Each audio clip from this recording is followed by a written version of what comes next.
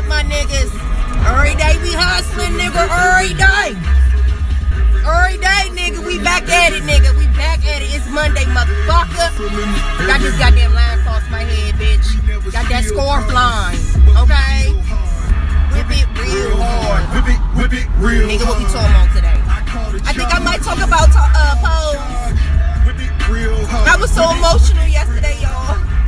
That baby husband had died up in that hospital, y'all.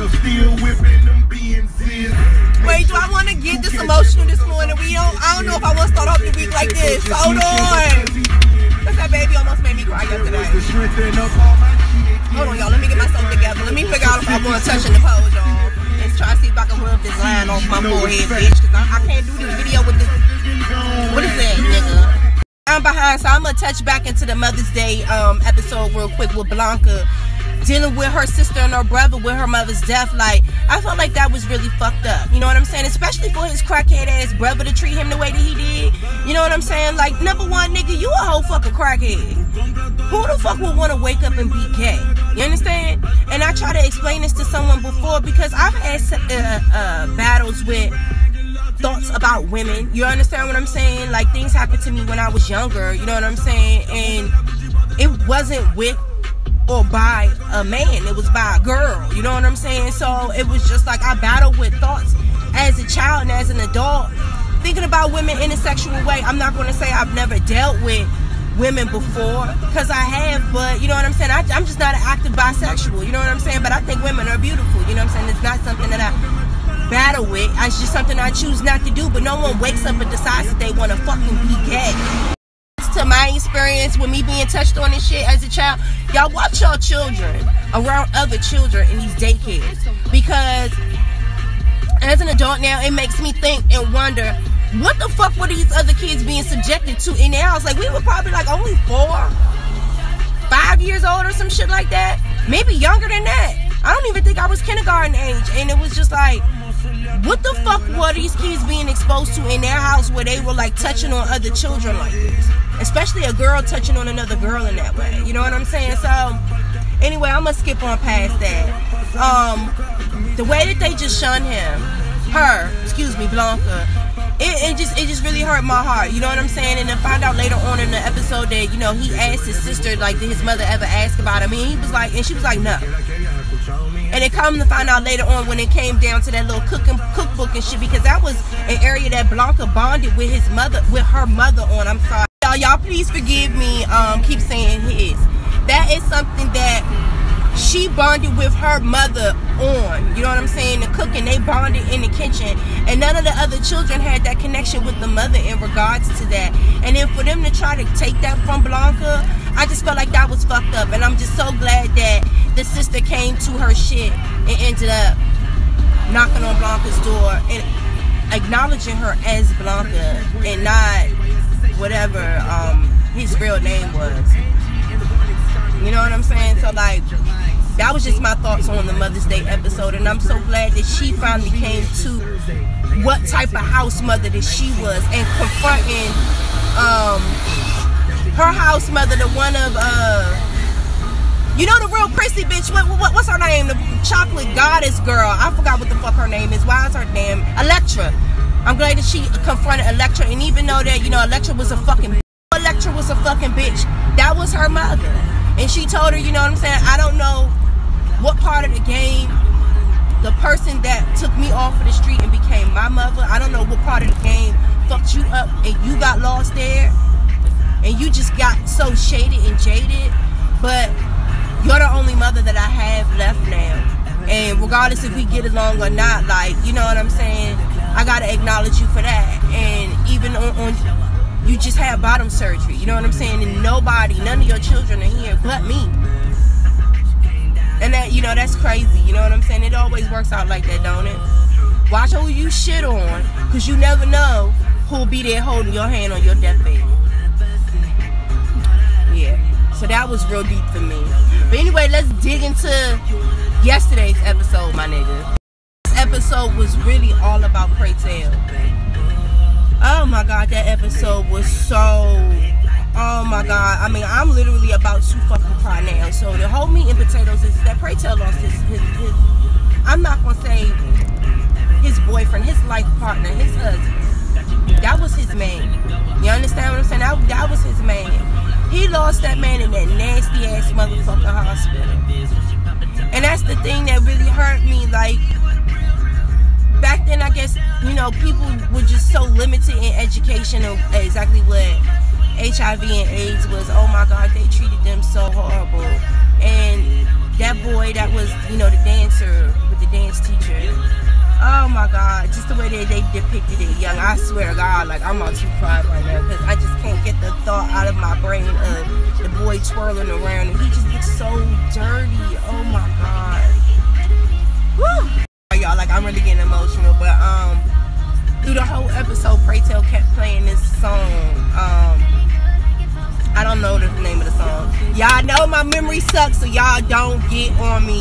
And y'all know I'm just learning how to do these fucking reviews, and I'm doing this shit off the top, so y'all just gonna have to rock with me. So Pray Tell kept playing this fucking song over and over and over and over, and he was just acting a little erratic. And honestly, ever since he got diagnosed with HIV, like, he just necessarily hasn't been taking it well, and who would? Everybody can't be Blanca. You know what I'm saying? So the crew tries to confront him about his drinking and the fact that he keeps playing this song over and over and over. Pray Tell goes the fuck off, y'all. And the man that plays Billy something, he is a phenomenal actor and a singer. Oh my God. When I'm trying to tell y'all, when they had that dinner and they try to confront Pray Tell at that dinner, Pray Tell read everybody down fucking boots, bitch. Blanca had to be like, look, you not about to motherfucker read my motherfucking children in my motherfucking house. You not about to be coming up in here disrespecting it in my house. Now, I understand that you going through something. And then goddamn Pray Tell was like, hold on, bitch. Now, you could have pulled me to the side, hoe. If you felt some type of way about the music that I play, bitch, and I can play whatever the fuck I want to play, bitch. Y'all hoes need to stay the fuck out my business. I think he said some shit like, bitch, you ain't a G-string, so stay the fuck about my ass. I ain't never seen nobody get ran down so fucking bad, bitch. Oh my God. Even the little drug dealer one at the end was like, oh, well, shit, that went well. Oh my God, that shit was so horrible. Pray Tell went the fuck off on them, honey. He ends up going to the hospital to go visit his man. And he's like, oh, watching TV and shit. And his man was like, look, turn that shit down. I need to talk to you. And, you know, he just like, man, I'm not leaving this hospital. I'm going to fucking die in this rat fucking hole. I need you to get to grips with that. And when I die, I want you to cry your heart out. Cry your heart out for 24 hours, and after that, I want you to let me go, and I want you to go and live your life. And he told him, said, I know you had this disease too. I could tell it, I could see it in your eyes. Man, to have a talk with someone about that, and to be on the receiving end of that, for your partner to tell you, you know, I know that you have this disease too. And I know that every day that you come in here and you look at me, you're looking at your future, and that's why you have that look in your eye. I'm trying to tell you, man, I am all tight right here up in the throat, my nigga. You know, like when your mother was about to whoop your ass and you about to start crying and shit like that, and you got all tight up in your throat and shit. Cause you, yeah, nigga, I'm like all like that right now, nigga. I do not want to go on my job emotional. Y'all, oh my Kodak. Know that. Oh!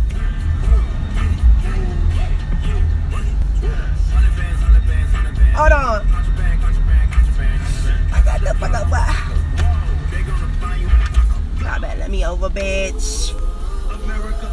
I'm sorry, y'all. I had to get some happiness in me because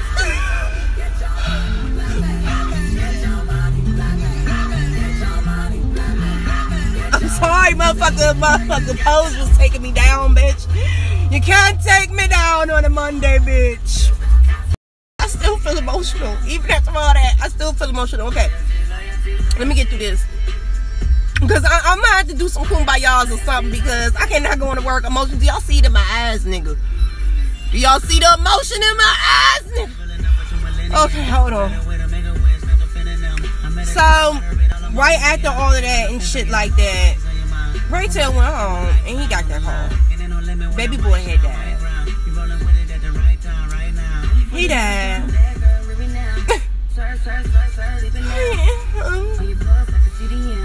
I don't know if I can finish this, you guys. Hold on. I can't do it. I can't do it. I can't even remember what happened. I just can't do it. It was too emotional for me, and I'm about to cry, nigga. I don't want y'all to know this side of me. I don't want y'all to know the inner me, the sensitive. I want y'all to know the sensitive Reg, yeah. I don't. Y'all just getting to know me. I did not think Post would do this to me. That's why I ain't been reviewing it, cause I slightly ain't been watching it, and cause I've been late. And then when I do watch it, it just be fucking me up, man. And I know a lot of people, they've been complaining about, you know, how much the HIV and the AIDS is a part of the story. Look, it is a part of the fucking story. It's reality. And especially for the people in the community, look, it's our reality too. If we're heterosexual people, it's our reality too. Every day that we have unprotected sex with somebody, every time a wife or a husband lays down and have unprotected sex with their spouse, we're praying to God every day that they're being faithful and that we're putting our life at risk too. It's a part of sexual history, okay? It's hard to deal with, but it's reality and something that we have to face. And millions of people have to face and deal with every day. So, after you gonna brave through it, deal your emotions, you know what I'm saying? If you gotta cry, nigga, cry. Just like, nigga, my ass felt like I gotta cry this morning, but I'm a G the shit out, my nigga. I ain't gonna finish no more of this review. Everybody was happy and bliss, and that's it, because I ain't trying to remember nothing else that's gonna make me cry this motherfucking morning. But motherfucker, why you gonna stick your ass out there like that? Why you showing your ass, nigga? Get your motherfucking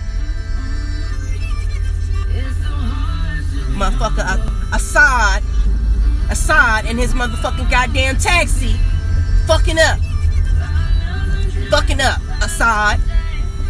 You know what, someone said goddamn Assad gonna be a sport ass motherfucking baby, because goddamn DJ Khaled raising him to be a sport ass fucking tyrant. I slightly believe that.